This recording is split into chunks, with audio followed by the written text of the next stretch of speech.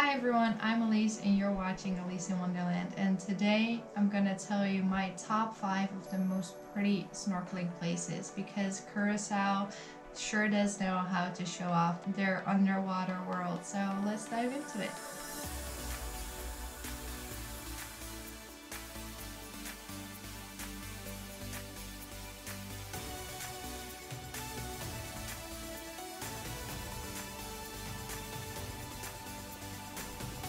Elise in Wonderland, traveling the world to find the right information for your next destination.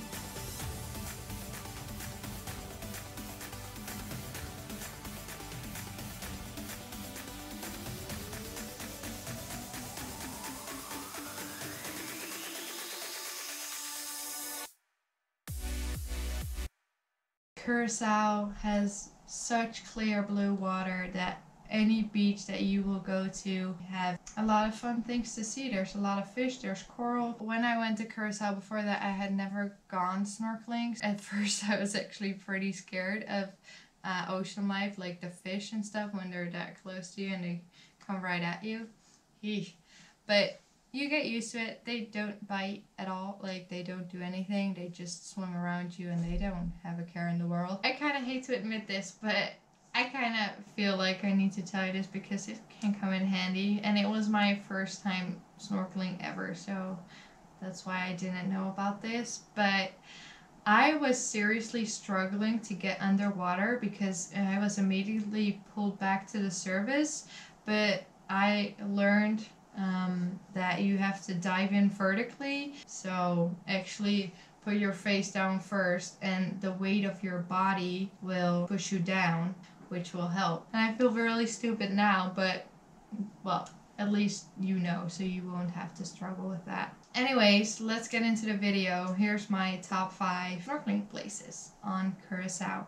Alright, on number 5 I actually put Klein Curacao, which is a small island that's also part of Curacao. It actually, Klein Curacao means small Curacao. There is a lot of sea life there. It's really gorgeous. There can be turtles there. I actually did not go there myself, but I heard from a lot of other people that it definitely has some pretty snorkeling sites and there's a lot of fish there. So I did not go there myself, so I kind of feel like it should not be my top 5, but it's worth mentioning, so that's why I put it at number 5. But I don't have any footage of it, so that's unfortunate. But if you have been there, please let me know your experience in the comments down below because I would love to know, because I'm kind of bummed that I didn't get to go there. But yeah, let's continue on to number 4. Alright, number 4 is the Blue Room Cave. So on Curacao there's actually a cave in one of the cliff walls. There's a lot of tours that go there. One that's worth mentioning is Captain Goodwill. Another one that goes there, I think it's on Wednesday and Saturday, is Go West. And I actually ended up going with a Pelican tour. So almost like you're in a swimming pool with lights under it. But if you look at the ceiling, it becomes blue as well. Now the story about here, back in the days, I don't know if you guys know, Curacao used to be an underwater volcano. That's how the island came. Now, then the water sea level started dropping. There was like a bubble inside the magma. There was this. Now when the sea level dropped, the opening broke open. And that's how we got the opening like this. When you look at the ceiling, you can see corals, springs of corals. So you know it was all underwater. But you could actually also go there for free, but that means that you have to walk a little bit. Definitely do not do this by yourself because it can be kind of dangerous and you need to jump in the water from the cliff. I did not do this myself. If you have done this, please let me know what your experience was. I feel like you do kind of need to be in a good shape to climb back up the cliff. But you can also swim to the nearest beach, but that's still a little bit of a swim though. Yeah, so to walk to the Blue Room, you need to park your car at Santa Cruz and then you can walk. It's about a 20 to 25 minute walk and you will pass Boca Santa Cruz, which is a really small kind of a beach-ish. The sand there is a lot darker. And from there, you continue walking. You finish that entire road. Then you come to a T-splitting and you go to the left. And actually, there should be a sign there that tells you that the Blue Room is that way. and then from there you can jump in the water. You can also climb down the rocks because there are supposed to be footholds on the side of the cliff, so you can climb back up the cliff. If you do not feel like that's safe, you can also swim back to Bocas and to Peru. But yeah, that is a little bit of the swim. So yeah, if you have done that, please let me know your experience. The blue room itself is really pretty. There's a lot of fish there that swim right around the entrance. The entrance, like, you kind of want to swim underneath the rocks because there's about like 20 centimeters space between the rocks and the water. So you kind of just want to keep your head above your head to prevent from bumping your head against the rocks. Or just swim underwater, that might be the safest way. It's not that far actually. It's only like 1.5 meters. And then once inside, the ceiling will be a lot higher, and there's this beautiful blue glow that is created because the sunlight that comes into the room reflects off of the water, and that creates that blue glow, which the name comes from, which is pretty awesome. Yeah, so that's number 4. Number 3 is actually a really unknown place, but I kind of discovered this through my work because it's really close to my job, and it's right behind the sea aquarium actually. So when you're at Mumbo Beach, you can swim under the bridge that goes to the sea aquarium with the big chain on it. You keep swimming, and actually when you look through the fence on your right, you might actually see the dolphins that are at the sea aquarium. But when you keep swimming even further and past the rocks, be really careful though, because the first time I did this, the ocean was kind of wild, the waves were kind of high, and I actually scratched my leg open on some burning coral, which is really painful, and it totally freaks me out. So please be careful.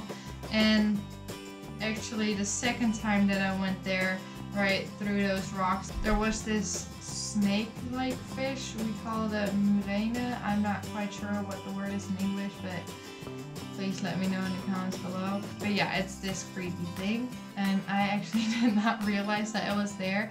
I was just filming the little group of fish, and I was like, oh, that's nice. And then all of a sudden I noticed it, and that totally freaked me out as well. So that was the second entrance, and I've only actually been there twice. So yeah, both of them were pretty memorable.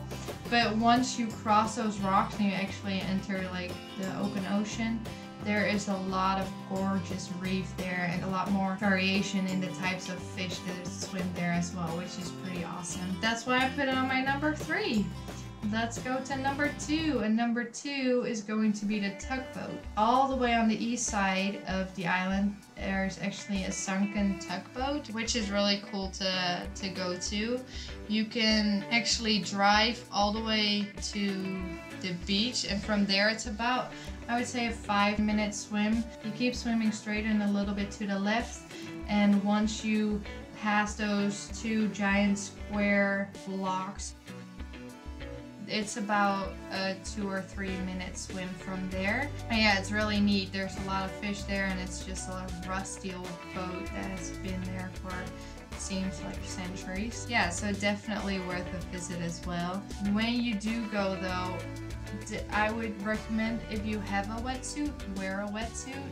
And if you don't, be prepared to get stung by some jellyfish because we got stung quite a couple of times. So when you all of a sudden feel like a burning pinch somewhere on your body, that's probably because you got hit by a jellyfish, and around that place they kind of have a couple. It hurts a little bit, but it's not like you really feel a burning pain for ages, but it's more like an annoying pinch. So yeah, but when there's a ton, that's not enjoyable. So if you have a wetsuit, definitely wear one because that will protect you. I didn't have one and I survived, but after a while you really get annoyed by them and you just want to get out of the water.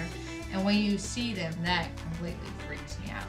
Alright, then we have only one more left, and that's my number one, and that is probably, if you know about this place, you might have already missed it in the list because it is my favorite place to go snorkeling, and that is at Playa Grande, because at Playa Grande they have sea turtles, and I absolutely love swimming with sea turtles. A couple of things that are worth mentioning, because you might be wondering, why are the sea turtles only at Playa Grande?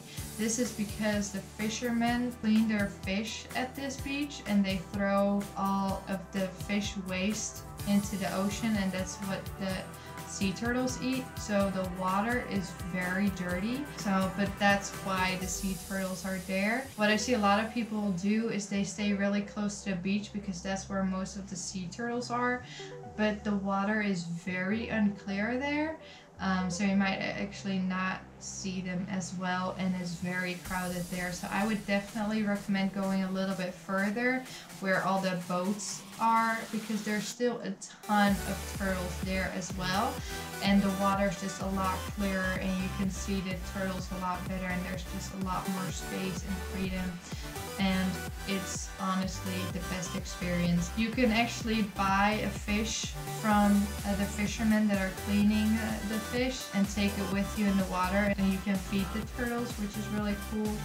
Please be aware that you're not supposed to touch the turtles or pet them, because you do want to just keep them as wild as possible. They're pretty used to humans already, but you don't want them to get too attached. One more thing that might be worth mentioning: when you just go to a normal beach to snorkel, what you can do is you fill up a bottle with bread and soak it with a little bit of water, and then once you get into the water, you can open the bottle up and let the bread out in the water, and the fish will come and eat it, which is pretty fun because then you can be surrounded by fish.